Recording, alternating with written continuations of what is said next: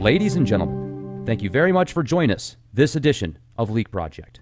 I'm your host, Rex Bear, and we have guest William Von Holst with us. Now we're going to be discussing the way of the spiritual warrior, timeless path to enlightenment. This is by Imre Vallyon, and let me just give you a quick excerpt of the book. This is a very special book, a must-have resource full of inspiration and techniques for all those aspiring to be true spiritual warriors.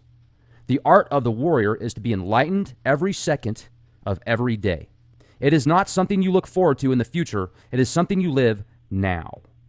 The warrior path is always in the immediate moment, at this second of time, in your total relationship with the outer world and the world inside you, with the divine presence within you and the divine presence outside you. The way of the spiritual warrior starts with self-knowledge, learning to harmonize your personality. The next stage is using meditation and other spiritual techniques to withdraw your awareness slowly inside you until you make a connection with yourself as a living soul and recognize that you are an immortal spiritual being. All right, this is great. Thank you so much for joining us. I really appreciate it. How the heck are you, William? I'm doing great. Thank you. Oh, thank you. I'm glad to have you on the show. Now, please tell us about the book and what is the path of a spiritual warrior?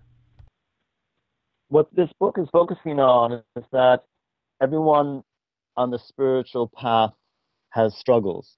Everyone has challenges with the world. Everyone has challenges within.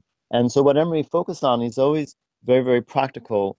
For him, spirituality is not something nebulous, something of faith, something that is kind of airy-fairy. For Imre, spirituality is a science.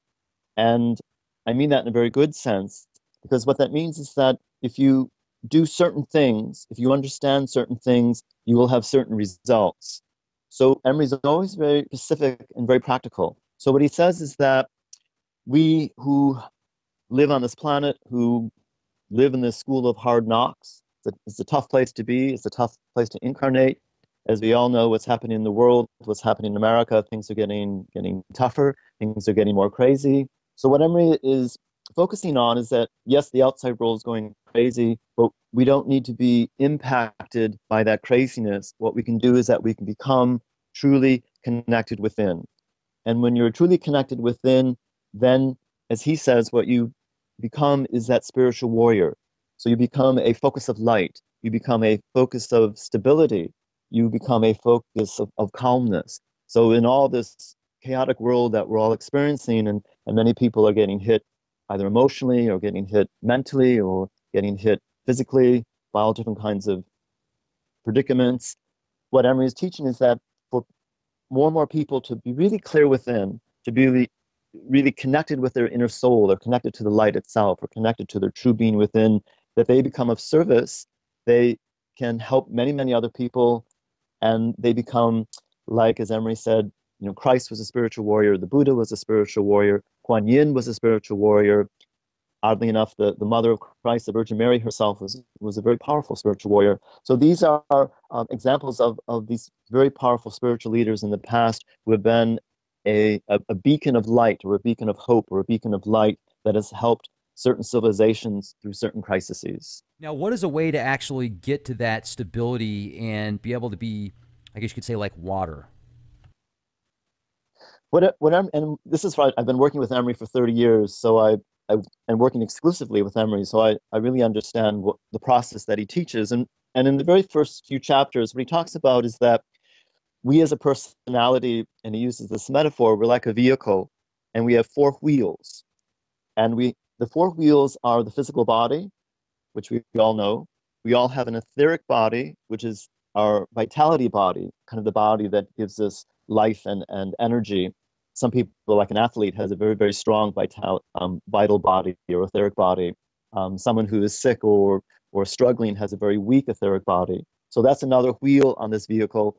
And there's two other wheels on this vehicle. There's an emotional body, your feminine, astral, all your emotions. Every time you dream, you're in your emotional body. And then there's also a mental body, and that's another wheel. So what he suggests in the beginning on the path is that you really become balanced, so that all of your four wheels are on the earth, are driving, if you have a car, you know what it means to have your axles and everything all balanced. So what he says is the first step is that you balance or that you have a well-balanced four wheels on your vehicle. And for a lot of people, that's not the case. For a lot of people, they may be too emotional, they may be too mental, they may be too focused on the physical plane, on their body. So they're not driving with those four tires on the road. They're kind of driving with perhaps two tires on the road and two tires up in the air. So it's hard to them for that vehicle to actually drive on the road. And the other part of this whole metaphor is that the true driver of a well-balanced vehicle is your soul itself. So when your four wheels are balanced, then your soul can actually grab that steering wheel and then drive that vehicle of the personality. And the soul then has this vision of where it wants to drive and not be so much the victim of a personality out of control trying to drive this vehicle every which way with four tires not on the road, maybe one or two or whatever, tires connecting the road and other tires up in the air. So this metaphor of a vehicle, four wheels firmly on the earth, and then the soul is able to drive and be well grounded. And that's really the first step of a spiritual warrior. That's incredible. It almost reminds me of the old shamans, how they would create balance with the mind, body, and soul. They had different wills that they used, etc.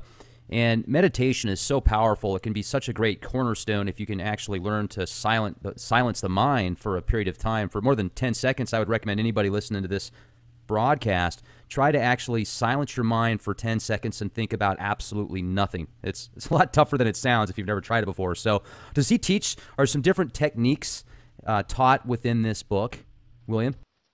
There's many techniques. And to go back to what you just said, the silencing of the mind is it's actually the silencing of the mental body.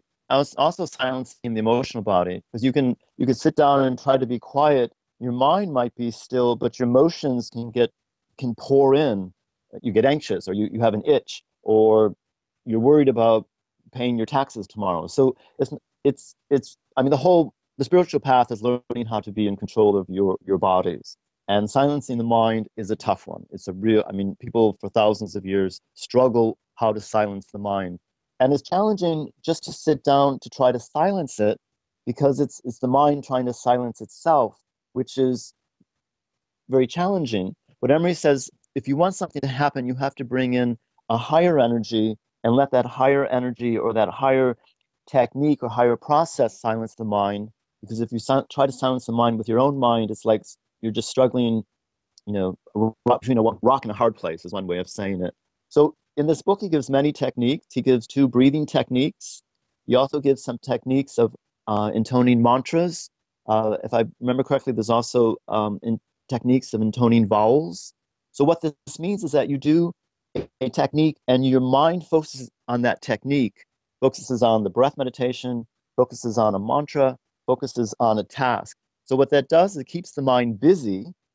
It's like the analogy is we all have kind of a monkey mind. The monkey loves to jump from branch to branch to branch. So if you try to still that monkey, it's really hard. But if you keep the monkey busy, meaning that the mind, is focusing on breathing in, breathing out with particular words or mantras, then the monkey's kind of happy. It doesn't jump all over the place.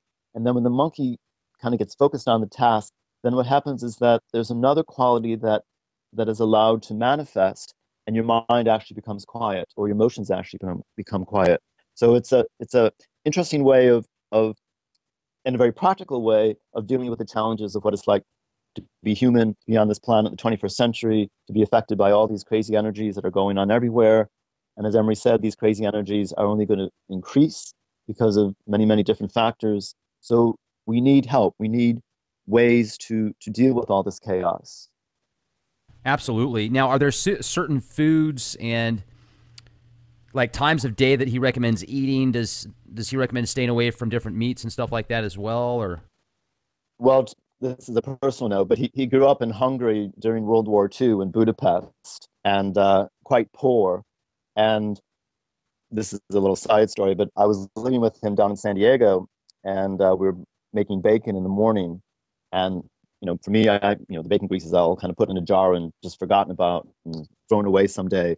He was very adamant that I don't throw out the bacon grease. So, of course, I didn't. It stayed in the refrigerator for a couple of days. Then for lunch, a few weeks later, he takes out this jar of bacon grease, takes a huge knife, slaps it over a piece of bread, puts paprika on it, and tells me this is what he grew up with, and he called it a fat sandwich. So for Emery, I know lots of people focus on all kinds of diets and has something to do with spirituality. For Emery, that's just it's not that important. What's really important is that you bring in higher energies, and when you bring in those higher energies, whatever you do in the physical plane is doesn't have that all importance. It's what you're bringing in a light. You're bringing in a vibration of a higher frequency, and that light itself, which is intelligence, or that higher frequency, which is also intelligence, that does the work. And what you eat is not so important. Hours of the day not so important. You know, all the kind of people get very distracted with all kinds of things like that. Okay, so that's really not the main focus. It's more so just being in tune and balance. Now, is there a certain amount of meditation each day that Emery recommends in the way of the spiritual warrior? Well, he's a teacher, so he recommends, you know, meditation in the morning, of course. Or actually, what he recommends is that we are self-responsible, meaning that each person, and every person is very, very different. But he says that each person needs to understand their life, or understand their life wave. And then in that responsibility, you know what works best for you. You know what times of day or what techniques or however your life is manifesting, that you yourself are in charge of your spiritual path, or you becoming that spiritual warrior. And I mean, he gives the basis. I mean, the book is a beautiful instructions of what the path is about, very practical techniques, the crisis of the world. And what he also says that we are self-responsible, meaning that since everyone is so differently wired, or different karmas, we all come from very, very different backgrounds. Of course, what Emery teaches, and all great teachers adhere to the idea that we have incarnated lifetime after lifetime after lifetime. So, in fact, in the early Christianity, for the first couple of 100 years, that idea of reincarnation was very much part of the Christian teaching. It got knocked out for religious reasons, or political reasons, I should say. But so what that means is that everyone has different backgrounds. Everyone has a different energy within. Some people are more Eastern. Some people are more Western. Some people have had different processes. So those are all still, that memory is still within you. It's actually within your astral body and your mental body. So you are responsible for connecting to that and knowing what works for you. Yeah, absolutely. Now, have you practiced these teachings that are in this book? Have you gone through a lot of this stuff also? Yes, yes. What has it done for you personally?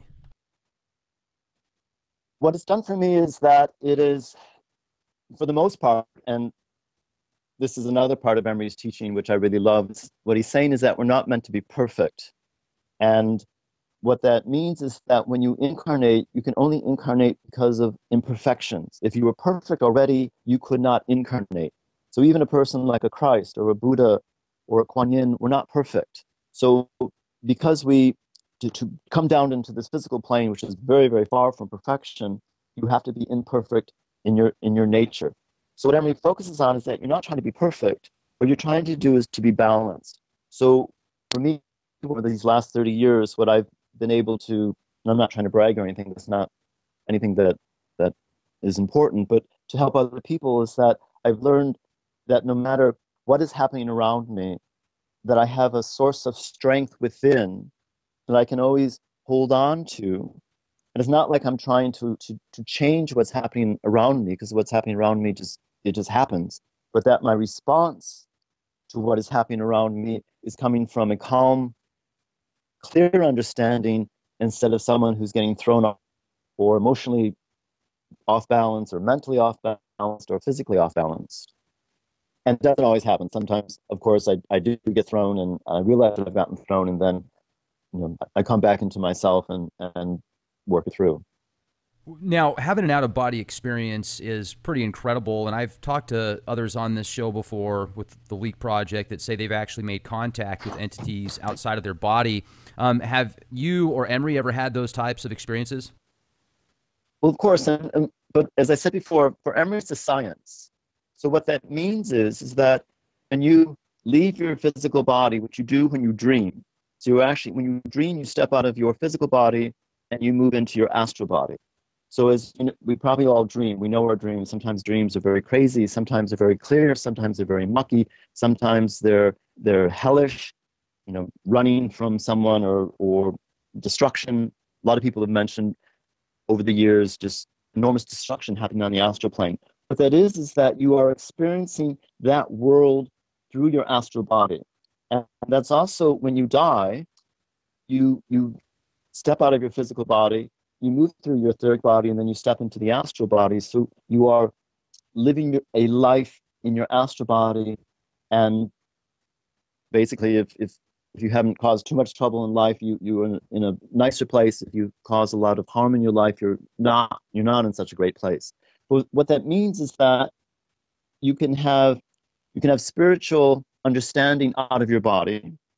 So if you are meditating or something happens, all of a sudden you're thrown into another world. What Emery suggests is that if you understand, because there's not just one world you can get thrown into, there's multiple worlds that you can be thrown into. There's actually 7 levels in the astral plane itself. There's 7 levels. It's called the mental plane or the heavenly worlds. There's 7 levels there. You can actually get thrown into your soul and experience your soul at the soul level. So what Emery teaches is that when you are out of body, that you have a clear enough understanding within to know where you are and to know, because each of these different worlds, very different characteristics, very different vibrations, very different. It's not like the physical plane. If you experience your soul at the soul level, it's eternal. There is no space or time. So it's a completely different reality than living here on the physical plane. So what Emery always emphasizes is that if you have a clear understanding of the possible worlds that you can get thrown into, that you understand it, and that you have a clear idea of where you've been when you come back into your physical body, and know that, oh, you know, there's other possibilities if you go even deeper. But for Emery, and of course, out-of-body experience is important, but for Emery, what the real task is, and this is what a spiritual warrior is about, is that you are able to stay in your physical body and you can have those inner experiences simultaneously. And what I mean by that is that, and this takes a period of time, but that you are able to experience those inner dimensions. You can even experience the level of your soul, but you're still in your physical body. So when that happens, then, as he says in the book, you become really a true spiritual warrior, because then you are bringing these incredible dimensions, these incredible worlds right down here into the physical plane. What is so beautiful, and all the great teachers have talked about this, Christ has and Buddha has, is what they emphasize over and over and over again, is that you are every single person on this planet is an absolutely exquisitely beautiful soul, a soul that is intelligent and incredibly wise, incredibly loving, incredible beauty. So even though people get distracted or get off track here on the physical plane and cause harm to others or do all the crazy things that people have been doing, still within that person who's misinformed at that time, there's an exquisitely beautiful soul. And of course that person, when that person dies, has to deal with all the implications of what they've done in that life. But down the road, and it could be thousands or even, as Emery says, millions of years, that soul itself will eventually shine in a physical body and be this radiant, beautiful being. Now, the soul itself is just so incredible, the possibilities. I've talked to some people that have actually channeled those on the other side, and they explain what it's like as this just pulse of energy constantly. And I've often wondered, when our spirit does leave the body, you know, and we are reincarnated possibly, why? You know, why do we go into certain bodies at certain times? Are there these particular lessons that we need to learn for a higher evolution of our spirit? And is that kind of stuff discussed in the book? Oh, of course it does, and those are very profound questions. And basically, I'll try to do it justice, because I don't want to get too metaphysical. But what it is that we live in the divine consciousness, meaning that things are just not haphazard. Things are not, you know, science claims that we kind of came from monkeys and things kind of happen in some kind of funny way that science is still trying to figure out. That's not really true. What's really true is that there's a divine mind, and the divine mind has a divine plan. And that divine plan is that more and more conscious entities experience itself or experience the magnificence of the divine itself. So what that means is that we have been given souls, and we have been given the journey or the responsibility to incarnate all the way down into the physical plane. So what that means is that even though we're divine, we are essentially thrown into an animal body. These bodies that we get thrown into do not come from the divine inner worlds. It actually comes from the animal kingdom. So what that does is that it makes a human being quite a paradox, quite a kind of a catch-22, meaning that every single human being is partly divine and partly animal. But what that means is that what our task is, or the divine plan is that we, and our task, our soul, its task is to become that animal body becomes divine, or that animal body, that human being is able to bring in the divine, radiate that incredible energy, and help others. And the whole process is that this planet eventually will become a planet of light, meaning that in the divine mind, it sees little old Earth, that even though today it's a planet of darkness, and at the moment it's really dark because a whole lot of violence, a whole lot of horrible things are happening on this planet, and it's just part of the school of hard knocks, just what we're going through at the moment. But someday there will be enough human beings that are able to bring that divine energy into themselves, radiate that energy, and help transform this Earth from a planet of darkness into a planet of light. You know, I mean, certainly I've heard the theory before of this Earth is a very dense reality, and the other levels that people go to when they pass is oftentimes based on the karma here and their deeds for the, I guess, future life essence, essentially. So I don't know. I mean, it does make sense when you think about some of the quantum physics theories and how we're all connected at some level, yet we're also individuals. But that primordial level, we're connected at some point. So I wonder, with these different levels that you talk about, the 7 levels that you can bring in new, energy sources and information, how many different levels have you personally experienced? I've had multiple experiences at multiple levels, and they're worlds that are impossible to describe in words. They're very, very different than this physical plane. And what happens is that the further that you go in, the worlds, the dimensions, the energy becomes more and more challenging to describe in words because there's no English words for it. So even on the astral plane, I mean, sometimes it's difficult to describe a dream to somebody else. Or sometimes it's even difficult when you wake up and you're kind of struggling with a memory of what was going on, and you can remember certain things but not other things. So a simple example, we have 7 colors here on the physical plane, 7 basic colors that are part of the spectrum. On the astral plane, there's actually 12 colors. So, and that's just a little metaphor. But as you go further and further, if you experience your soul, the soul level, it's eternity. So even though you may have been there only for a few seconds, if you felt like you've been there for 1,000 years, and that's not something you experience here on the physical plane. It's something that you experience at the level of your soul. So the whole process is that the further they can go within, the stronger that you become here in your body on the physical plane, and you become of service to others. So even though there's 7 billion people running around the planet, Emery says that there's actually 3 billion who are on the inner levels waiting to come back. So Emery says there are 10 billion in the human family. And when we're in this physical body, it all feels very, very, very separated. It all feels, everyone's individual. They're all running around doing crazy stuff. They're all focused on themselves, or, that we're not interconnected. But the deeper that you go within, what you experience, and the soul is really the first step, is that you experience more and more unity. So essentially the human family, the 10 billion souls are one. It is a single consciousness. So as you go further and further within, you experience more and more of that incredible unified consciousness of the whole human family. As Christ said, if something happens to my brother, it happens to me. What that means is that when someone is hurt in front of you, you are hurt. Meaning that we're all interconnected, meaning that we all, even though we may feel separated here in our bodies, in our minds and our emotions, on the inner levels, we are a single family, a single consciousness, and we have a single task. So when you become more and more connected to that, you realize we are a family. And of course, we all, in our own personal little families, if something happens to a brother, a sister, a mother, or a father, it deeply affects you. And that's true on the inner levels for someone who's more and more connected within, is that anything that happens on the planet really deeply affects you because you are connected to everyone. Oh, that's great. Now, Imre Vallyon, that is just a really cool name, isn't it? I mean, wow. That's like a movie star name. And he's also put together some other works as well, right? Oh, he's written a huge 2,000-page, 4-volume set called The Heavens and Hells of the Mind.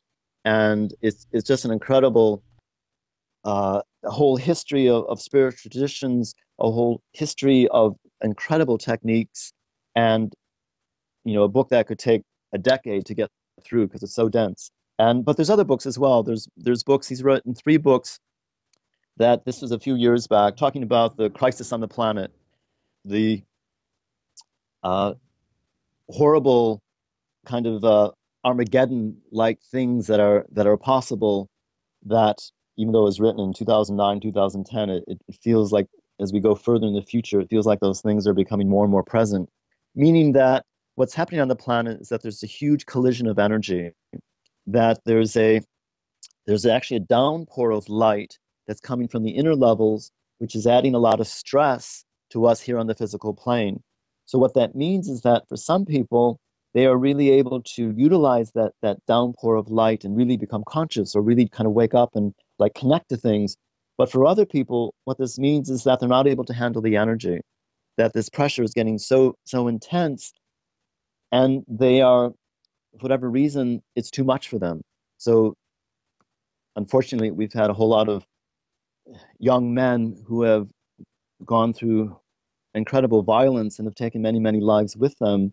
It's it's they are, unfortunately, that energy has been too much for them, and they haven't been able to hold it very well, and then they act out in these crazy ways. Now, Heavens and Hells of the Mind, that sounds like just fascinating material. I know that you said we could go on forever about that specific book because it's so dense, but maybe if you could give us a condensed version about it, or a good description on what the basic synopsis is of it. Well, I can begin in the beginning with that book, and what he does is that he gives in long chapters on each of the dimensions that are within you. So he focuses on the physical dimension. Then there's a long chapter on what it means to be in your etheric body. And as I said, it's a science for Emery. So what that means is that, like, if someone dies and they're really attached to the earth, or they're really attached to their home, or they're really attached to making money or relationships with other people, what happens is that of course, they're out of their physical body, but they're actually living in their etheric body. So what that means is that it's technically a ghost, because a ghost is someone who is kind of here in the physical plane, but kind of not here. But what that means is that essentially someone who has not made the proper transition from their etheric body into their astral body. Because once they move out of their etheric body, then they're in their astral body, and they're no longer here on the physical plane. So there are ghosts. There are people very attached to the physical plane. They die, but they don't go through the levels of death. For Emery, what he says is that there's 3 or 4 levels of death that each of us go through. And what it means is that you eliminate the body that you're presently existing in. So you've died in your physical body, you move into your etheric body, you eventually die in your etheric body, you move into your astral body. Most people can spend any number of years, even thousands of years in their astral body. And essentially, there's a process of dying and going into the heavenly worlds. So what the book does in the beginning is that it describes very clearly these different worlds and what their qualities are, what their vibration is. So he goes in, of course, after that physical etheric world, he goes into the astral world. Then he describes the referred to as the mental plane, or the higher heavenly worlds. And then he goes into the causal dimension. The causal is the level of your soul, and very much focuses on the qualities of that world. And after that, there's the Buddhic plane. And after that is the nirvanic plane, and there's paranirvanic planes. And of course, for Emery, he's experienced each of these worlds incredibly. He knows these worlds inside out. And so he's able to describe from very real experiences what these worlds are like.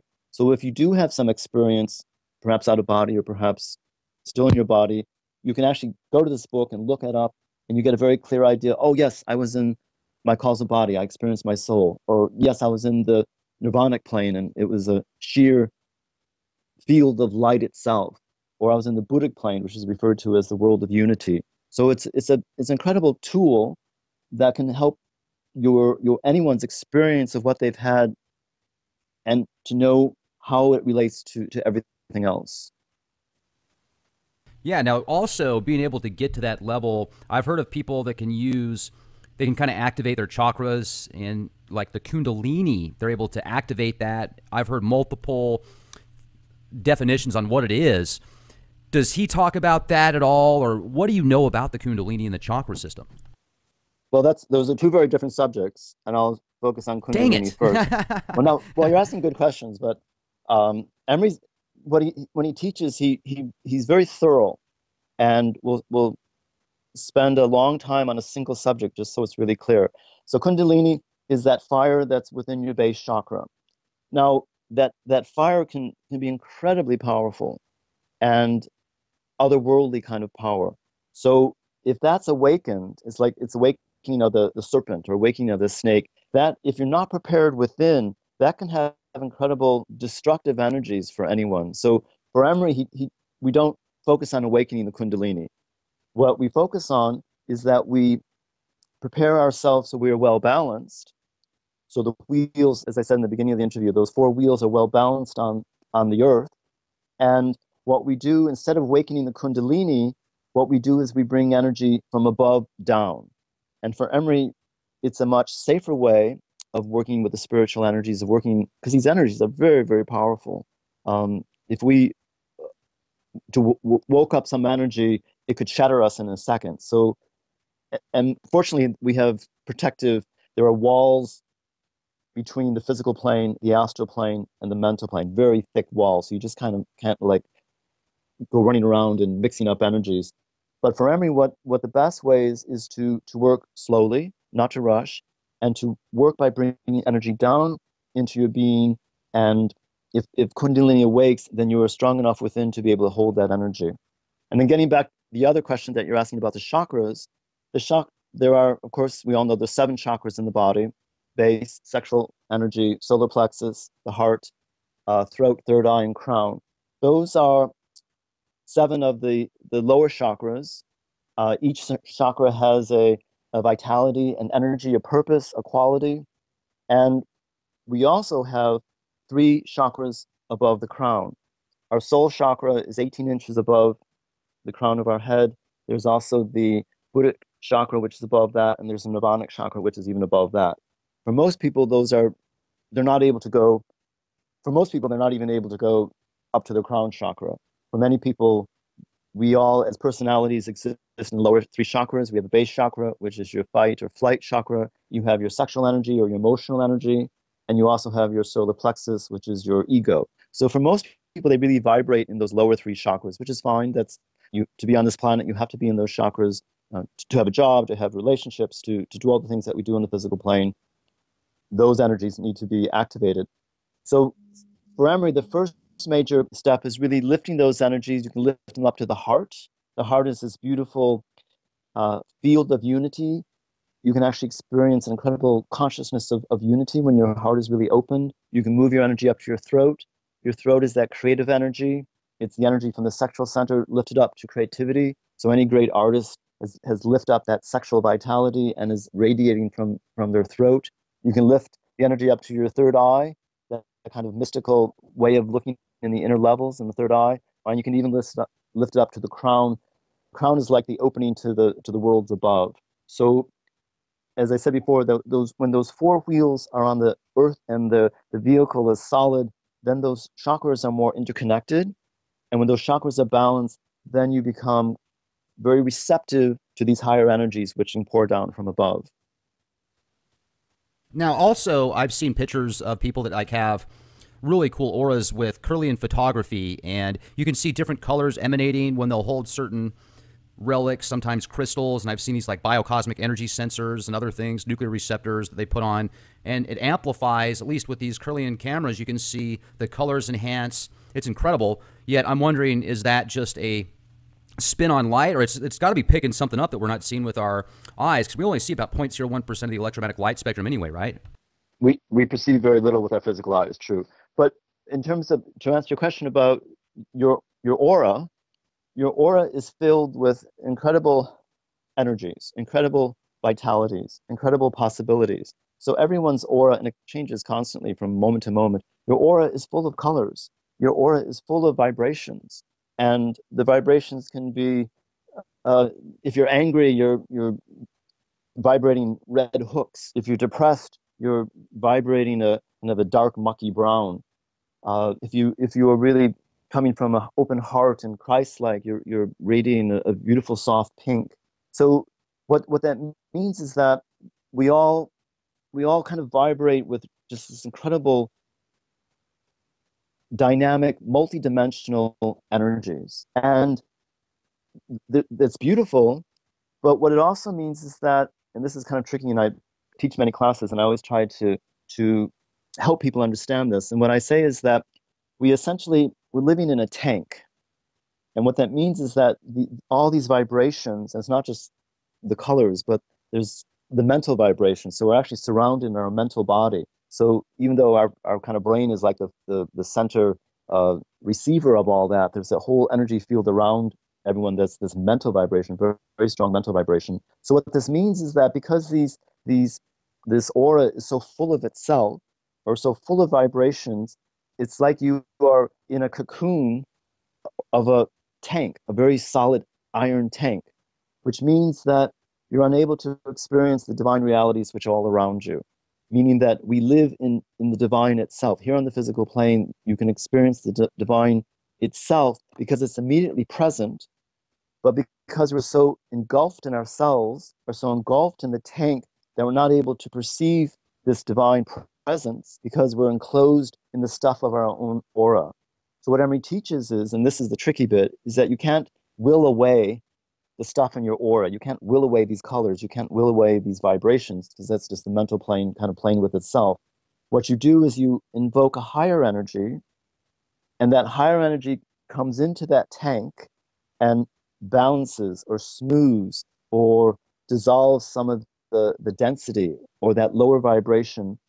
So what you are doing is that you're actually lifting your vibration or lifting your frequency. When your frequency changes, when it vibrates higher, then you automatically perceive that world that you're actually vibrating at. So if you can, and that's part of that whole process that I said in the beginning of those four tires. When those four wheels are well balanced, then you're in that process of this kind of mystical transformation, so that you become more and more perceptive to the beauty, to the divine itself, which is right here. I mean, if you look out in the air, the divine is present. It's right there. You know, between you and the sofa, between you and the television, or between you and the refrigerator, the divine is everywhere. You're able to perceive it and experience it. And for a warrior, what that means is that you experience the divine every second of your life, and you're constantly in consciousness with that divine, and you work from the divine's intention and not from your own selfish intention. With that said, if somebody wanted to really just maybe dedicate 10 minutes a day, 20 minutes a day into focusing on being a spiritual warrior, if you were to give them just a few steps within that time frame, what would be the most important thing in your opinion to give them for advice?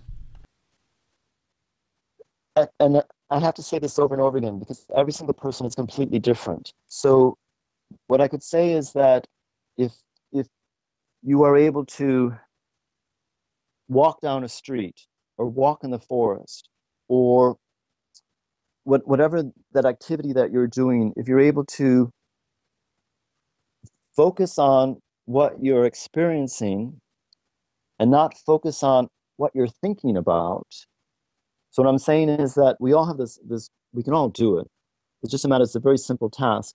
So you're not, because usually our mind is just going a mile a minute. We're walking down the street, and we're going, and we're not experiencing the world itself.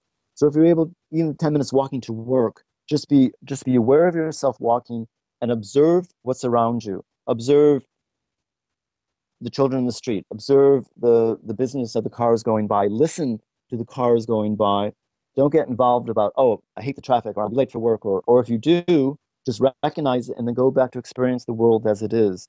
That's a very powerful technique, because what you're doing is you're beginning to utilize something deeper within than just you mentally commenting to yourself about what you're experiencing. When we have dreams sometimes and we wake up and we're like, wow, that felt so real.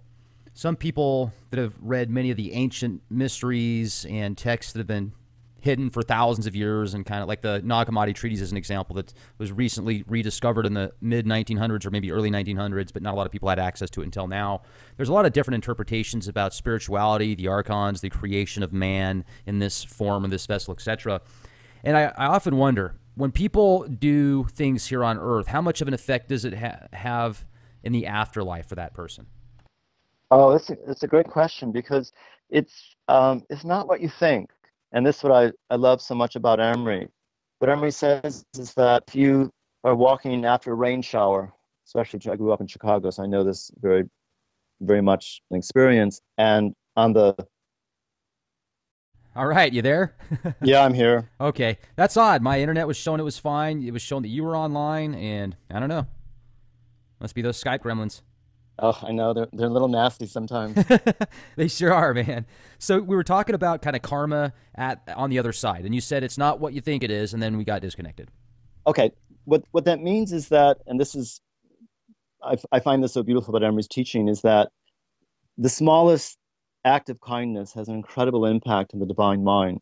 So when it rains out, there's worms on the sidewalk, they're suffocating because of too much water in the grass, but they'll die on the cement. You reach down, you pick up a little worm, and you put it back in the grass. The divine consciousness registers that. So the divine is incredibly, it knows everything. So when you die, you may think you've done great things because you've been a president of the United States, or you've been a CEO of some huge company, or made tons of money. The divine mind's not all that concerned about that, but the divine mind has registered your acts of love, your acts of helping others, your acts of self-sacrifice. I've often wondered that. I myself, if I see a little insect running across the sidewalk or something like that, or about ready to get fried or something, I'll look for ways to, okay, I'll pick this up, put it back in the grass and stuff, and I'm like, yeah, that's my good deed for the day. But you kind of bring up a good point. A lot of people feel that if there's some amazing salesperson, or like you said, a CEO of some company, that is just an incredible life path and they've done amazing things. And then I've thought before, well, what is so great about that, except for maybe the people that you took care of as a family? You provided for them, you gave them nice things, you helped them have a quality life. Maybe you helped others by offering food or supplies with people that didn't have it. Maybe there was an old lady across the street that couldn't mow the lawn, so you went and mowed the lawn for her, and didn't ask for anything, just wanted to be nice. But in reality, what is somebody's position at a corporate job that is basically pushing stuff that isn't real anyway? How does that affect your life path or your overall evolution of spirituality? I don't think it really does. Well, it depends on the person, because there definitely can be very powerful people that are also extremely generous, or extremely loving, or connected within. What happens, though, is that because, and this can be true of everybody, is that you get so distracted here on the physical plane, you get so pulled in 1,000 different directions simultaneously, that you're losing that inner connection. So when you're able to, and we all have our lives, we all have our karmas, we all have our families, we all have enormous responsibilities. And what Imre is emphasizing is that the path of spirituality now is different than what it's been for the last couple thousand years. The last couple thousand years, and this is that Piscean energy, the whole thing was that you withdrew. You went off into a cave, you went to a monastery, you focused on your own individual path. And that is a path of the old way. We're now entering into Aquarian age. So what the path now is something completely different. The path now is that you are truly in the world. You very much have a job, you very much have family, you very much have responsibilities, you're very much interacting with many, many people. Just the fact, communication is just skyrocketed in the very recent past with the internet, and so many incredible ways that we can be conscious of what's happening any place on the planet simultaneously. So it's a very different world than back when 1,500 years ago or 1,800 years ago when, it took a week to get from one little town to another town. So the world's very different. And for Emery, we are with the times. We are moving with the times. We're in the 21st century. We are part of the world as it is today. But also within that incredible activity of the world today, we also can be connected within. We also can be, as I said before, the light is actually stepping down from these upper levels and stepping down. And at the moment, if I understand it all correctly from memory, it's actually in the astral plane itself and stepping into the physical plane. What he says, and this is some of these books I mentioned before, The New Heaven and the New Earth and Planetary Transformation, is that perhaps in our lifetime, we will actually look up in the sky and we will see huge colors or angelic beings or something very supernatural. And what that means is that that light itself is stepping down. It's in the astral plane at the moment, and it's just beginning to step into the physical plane. And we may witness that kind of burst into the physical plane of these divine energies. How long have you been meditating? Like if you were to look at how many years, 20 years, 30 years? I could say honestly that in high school, I had this driving force, and this was a while back. It was in the late 60s. The world was quite crazy in the late 60s. But I had this driving force that there was more out there that I was being taught in high school. I had a youth minister that I would spend all Friday afternoons with, and very theology and very intellectual, and it was great. But I still knew within that there was something I wasn't being taught. And I had a experience in 19. I fell off a mountain in Glacier National Park, almost died, and miraculously I was saved. I should have gone off a cliff and died, but for some reason I crashed, made a 90-degree turn. But when I came to consciousness, my whole being was just tingling with this incredible gratitude, because I knew I hadn't saved myself. I knew something had interfered. At that moment, I was thanking the sky, I was thanking the earth, I was thanking the ice itself, thanking something that had saved me, because I knew I hadn't done it myself. So, and those are for me, I was struggling to understand. And I had many teachers, and I would usually last for maybe 2 years or so, and then I'd always reach the end of their knowledge field. And then I was 34, I met Imre, and it was the first time in my life that I actually had met someone that I knew very, very quickly that there was no end to his knowledge field, that there was this unlimited possibility of understanding. And that was 30 years ago. And I'm still just scratching the surface of what Emery's about, or what his teaching is all about, what his understanding is all about, and what the purpose here on the planet and the crisis on the planet, and what we have to do to help Earth out of this crisis. It sounds to me like Emery's a real guru, almost. Guru is not a very popular term in the West. It has a lot of negative connotations, which is just the West kind of misunderstanding it. I'm not using it that way at all. I mean, I definitely think if somebody called me a guru, I'd be like, well, thank you. I mean, that's an absolute honor to be called that. But yeah, you're right. I guess the Western civilization doesn't look at it the way they should. What I like to refer to Emery as just a really powerful spiritual teacher.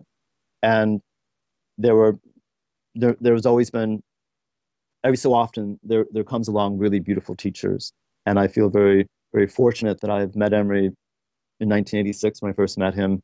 And as I said before, I was on a retreat up in Canada. I was just sitting in front of him, and then all of a sudden I could feel all these changes in my aura, all kinds of things that I'd never experienced before. It was just, things were just changing and switching. And so I knew very quickly that I was in the presence of someone who could really help me. And as I said, that was 30 years ago, and I'm still have a long way to go. I'm not always the best meditator. I mean, I do my best, but I get distracted in the world like everybody else. So it's a challenge. Absolutely. And maybe just a couple more questions before we close out tonight, and certainly appreciate you coming on here at the Leak Project. I read a book several years ago, and it's the kind of book that you could read on a daily basis to really practice the exercises. It's called Initiation Hermetics by Franz Bardon. And Franz passed away, I think, in the 60s, and he was really, for his time, or for any time, way ahead and beyond mentally. And Hermetics, for those that don't know what Hermetics actually is, at least in this book, it's referred to as like mental exercises. And one of his biggest, I guess, one of the most important things that he discusses in order to practice Hermetics is learn how to clear the mind, meditation, such as what's talked about in the way of the spiritual warrior. And if you can get to actually being able to clear the mind, if you can do that for long periods of time, then you get into other applications on how to project your thoughts into, like let's say there's a bird flying around, and you can literally get in tune with that bird's consciousness and see what it is seeing, feel what it is feeling. Have you ever been able to do anything like that? Does he talk about stuff like that, or is that kind of a different path? Well, no, Emery actually, what Emery talks about, and a lot of times what you have to be clear about is that different teachers have a different language. And what that means is that they understand a reality, but they have to put that reality into a particular language and a particular context. So for Emery, what he talks about, of course, focusing on the mind and clearing the mind, but what Emery talks about is consciousness. And what that means is that we have a consciousness before we're born.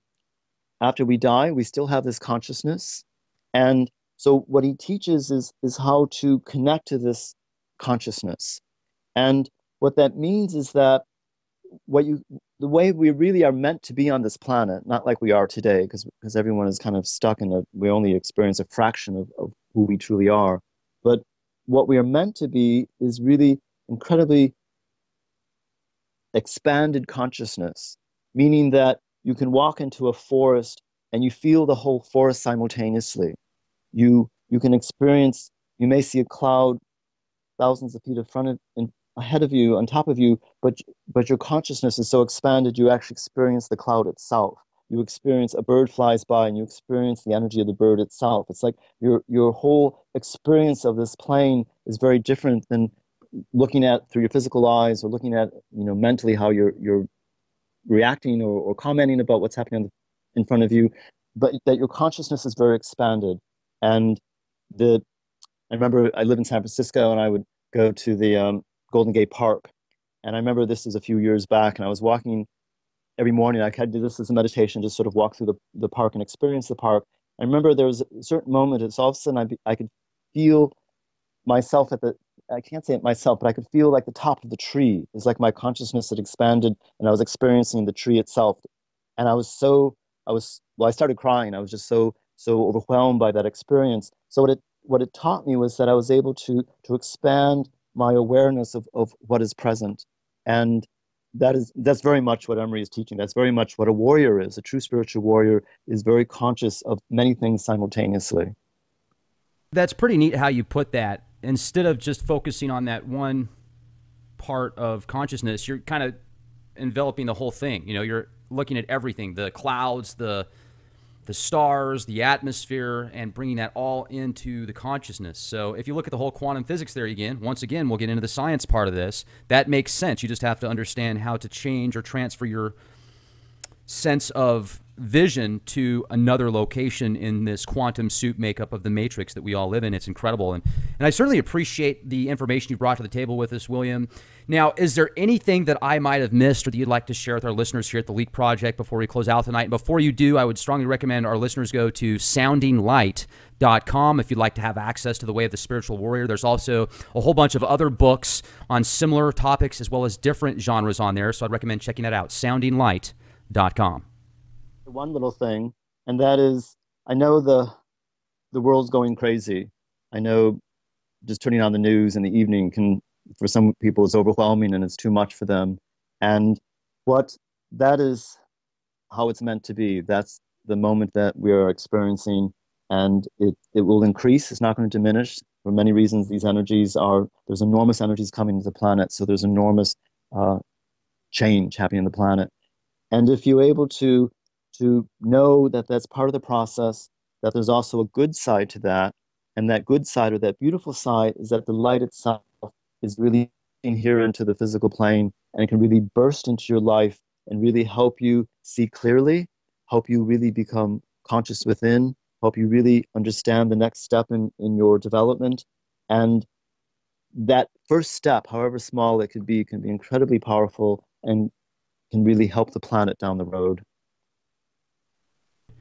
Right on. I really appreciate you coming on here with us, William. Hopefully we'll have an opportunity to speak with you again sometime. You have a fantastic day.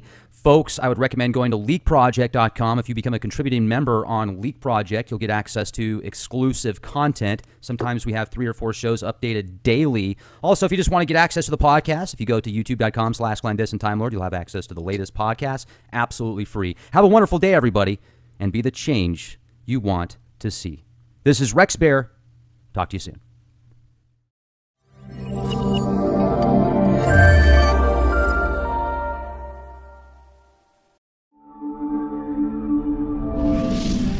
Ladies and gentlemen, thank you very much for joining us this edition of Leak Project.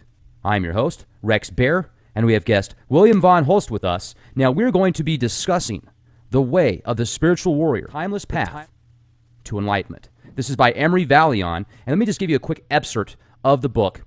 This is a very special book, a must-have resource full of inspiration and techniques for all those aspiring to be true spiritual warriors. The art of the warrior is to be enlightened every second of every day. It is not something you look forward to in the future. It is something you live now. The warrior path is always in the immediate moment, at this second of time, in your total relationship with the outer world and the world inside you, with the divine presence within you and the divine presence outside you. The way of the spiritual warrior starts with self-knowledge, learning to harmonize your personality. The next stage is using meditation and other spiritual techniques to draw your awareness slowly inside you until you make a connection with yourself as a living soul and recognize that you are an immortal spiritual being. All right, this is great. Thank you so much for joining us. I really appreciate it. How the heck are you, William? I'm doing great. Thank you. Oh, thank you. I'm glad to have you on the show. Now, please tell us about the book and what is the path of a spiritual warrior? What this book is focusing on is that everyone on the spiritual path has struggles. Everyone has challenges with the world. Everyone has challenges within. And so what Imre focuses on, he's always very, very practical. For him, spirituality is not something nebulous, something of faith, something that is kind of airy-fairy. For Imre, spirituality is a science. And I mean that in a very good sense, because what that means is that if you do certain things, if you understand certain things, you will have certain results. So Imre is always very specific and very practical. So what he says is that we who live on this planet, who live in this school of hard knocks, it's a tough place to be, it's a tough place to incarnate. As we all know, what's happening in the world, what's happening in America, things are getting tougher, things are getting more crazy. So what Imre is focusing on is that, yes, the outside world is going crazy, but we don't need to be impacted by that craziness. What we can do is that we can become truly connected within. And when you're truly connected within, then, as he says, what you become is that spiritual warrior. So you become a focus of light. You become a focus of stability. You become a focus of calmness. So in all this chaotic world that we're all experiencing, and many people are getting hit either emotionally or getting hit mentally or getting hit physically by all different kinds of predicaments. What Imre is teaching is that for more and more people to be really clear within, to be really connected with their inner soul, or connected to the light itself, or connected to their true being within, that they become of service, they can help many, many other people, and they become, like as Imre said, Christ was a spiritual warrior, the Buddha was a spiritual warrior, Kuan Yin was a spiritual warrior.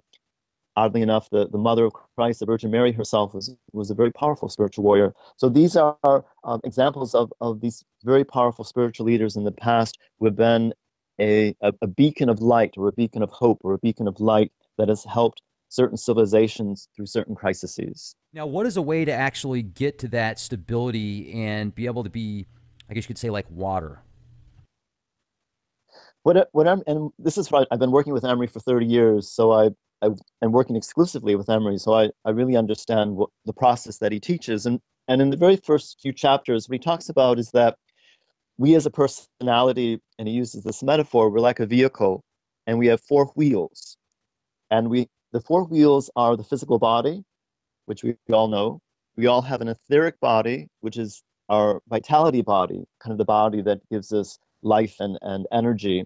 some people, like an athlete, has a very, very strong vital body or etheric body. Someone who is sick or struggling has a very weak etheric body. So that's another wheel on this vehicle.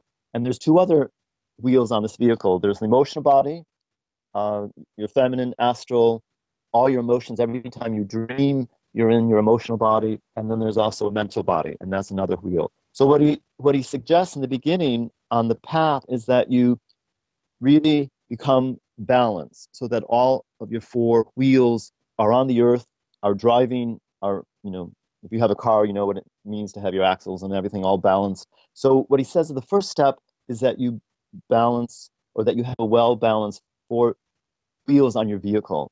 And for a lot of people, that's not the case. For a lot of people, they may be too emotional, they may be too mental, they may be too focused on the physical plane, on their body. So they're not driving with those four tires on the road. They're kind of driving with perhaps two tires on the road and two tires up in the air. So it's hard to them for that vehicle to actually drive on the road. And the other part of this whole metaphor is that the true driver of a well-balanced vehicle is your soul itself. So when your four wheels are balanced, then your soul can actually grab that steering wheel and then drive that vehicle of the personality. And the soul then has this vision of where it wants to drive, and not be so much the victim of a personality out of control trying to drive this vehicle every which way with four tires not on the road, maybe one or two or whatever, tires connecting the road and other tires up in the air. So this metaphor of a vehicle, four wheels firmly on the earth, and then the soul is able to drive and be well grounded. And that's really the first step of a spiritual warrior. That's incredible. It almost reminds me of the old shamans, how they would create balance with the mind, body, and soul. They had different wills that they used, etc. And meditation is so powerful. It can be such a great cornerstone if you can actually learn to silence the mind for a period of time. For more than 10 seconds, I would recommend anybody listening to this broadcast, try to actually silence your mind for 10 seconds and think about absolutely nothing. It's a lot tougher than it sounds if you've never tried it before. So does he teach, are some different techniques taught within this book, William?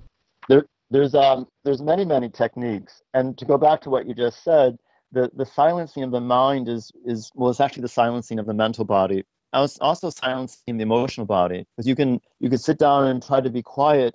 Your mind might be still, but your emotions can pour in. You get anxious, or you have an itch, or you're worried about paying your taxes tomorrow. So the spiritual path is learning how to be in control of your bodies.